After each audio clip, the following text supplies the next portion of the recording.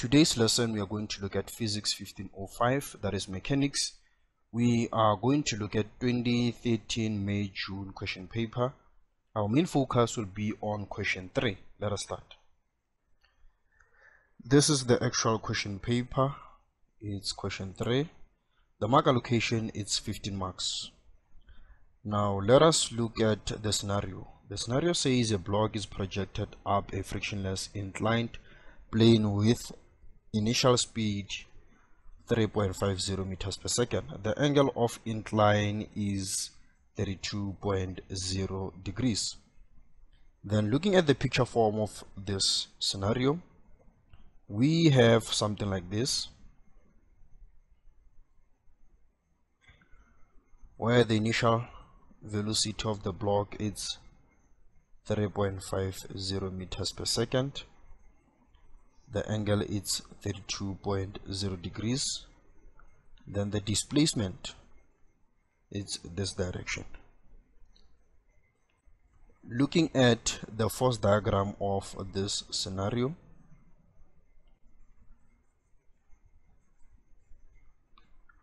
we have normal force, we have Fg, then we have the components of Fg, which is Fg perpendicular, which is mg cos theta. And then we also have its horizontal component, which is Fg parallel or horizontal, Fx, mg sin theta. Now as the block is moving up, we do agree that there is no applied force experienced by the object. And then we also don't have kinetic frictional force since the incline is frictionless. So the first question says draw a free body diagram. We have something like this. It's normal force, then we have Fg. This is the free body diagram.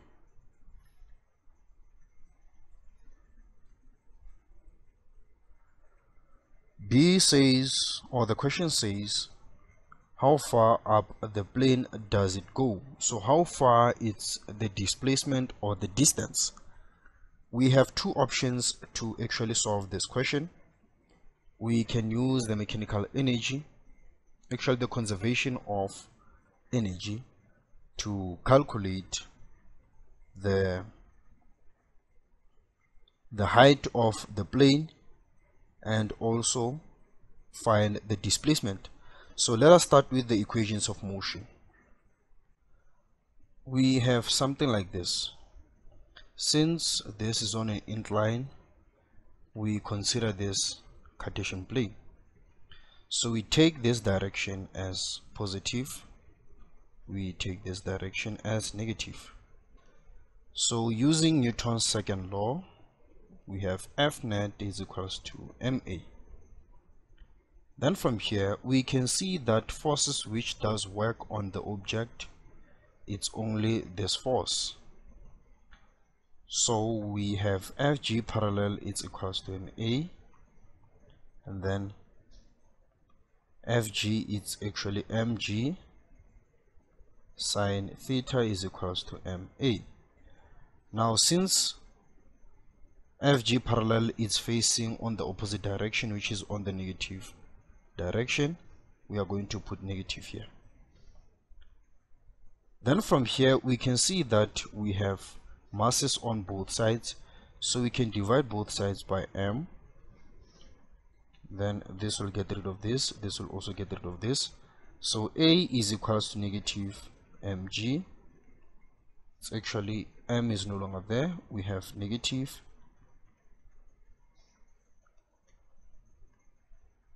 g sin theta. Then from here we can get our deceleration by substituting sin 32.0 degrees.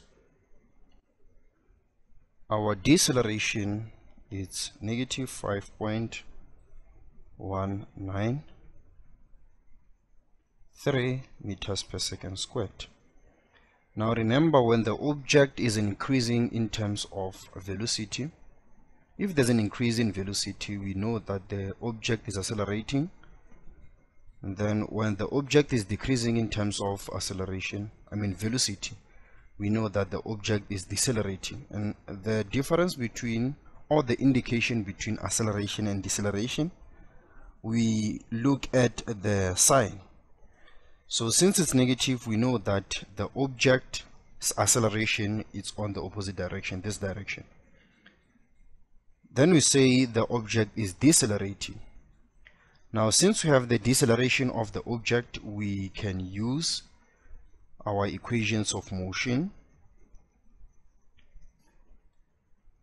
2a s.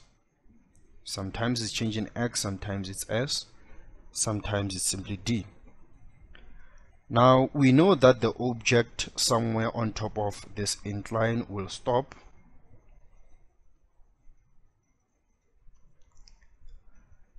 So the moment it stops, its velocity will be 0 meters per second. So going back to our equation, our final velocity is 0 meters per second. Our initial is 3.50 squared plus 2 negative 5.193 s. 3.50 squared is equals to 12.25, and then when we transpose 12.25, we have negative 12.25 equals to negative 5.193 multiplied by 2 is negative 10.386 s. Divide both sides by 10.386. This will result into 1 multiplied by s. We get our displacement 1.179 meters. So this is the actual answer to the first question. The first question we are done. The second question, which is B, it says how far up the incline does it go? So this is the displacement. Our next question says, which is question C, how long does it take to get there? How long does it take to cover 1.179 meters? So we need to calculate the time. So this is the updated scenario with all the data. Remember, we calculated the displacement. So we can use equations of motions again. We can choose any equation that has what we have and what we are looking for. So the equation is this one. We can use this equation to calculate time. Our final velocity is 0 equals to initial, it's 3.50. Remember that deceleration, negative 5.193, and then we have time. So it's negative 3.50 equals to negative 5.193 t. We divide both sides by negative 5.193.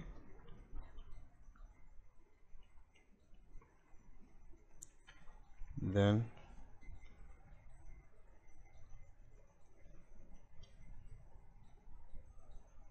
time is 0.674 seconds.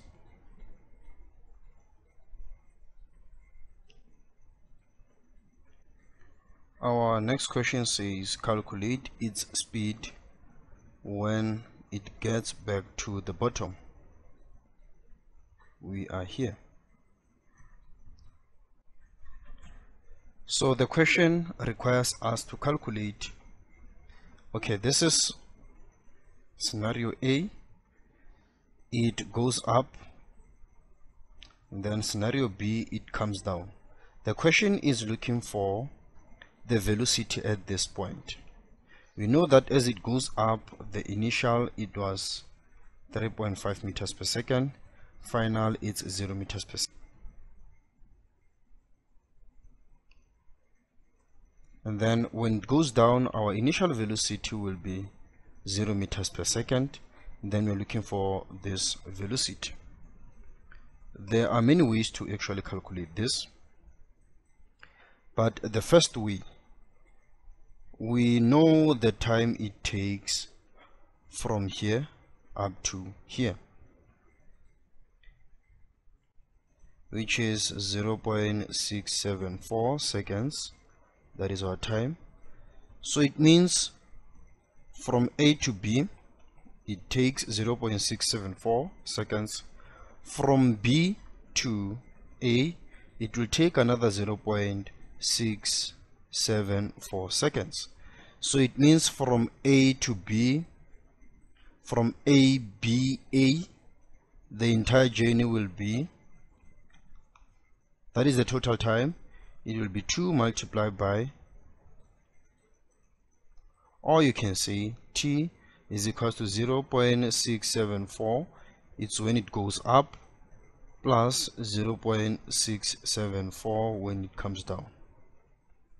Then you'll find the total time it takes from here up to here. Our total time is 1.348 seconds. So with this information we can actually calculate V is equals to VI plus A, change in time. We are looking for the final velocity. The initial velocity at point A, it's 3.50 plus, remember acceleration, our deceleration, it's negative 5.193, and then time we take off the whole journey, which is 1.348. The answer is negative 3.50 meters per second. So this is the answer.